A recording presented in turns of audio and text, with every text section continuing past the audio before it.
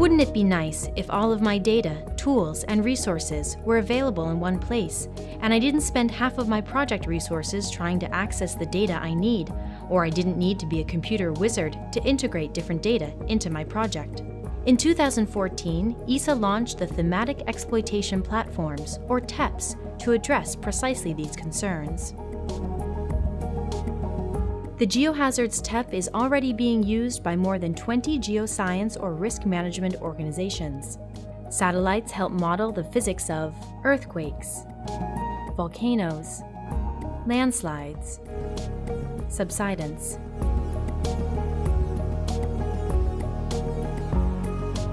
The Geohazards TEP gives direct access to vast collections of satellite images and innovative processing change for geohazard monitoring and disaster prevention.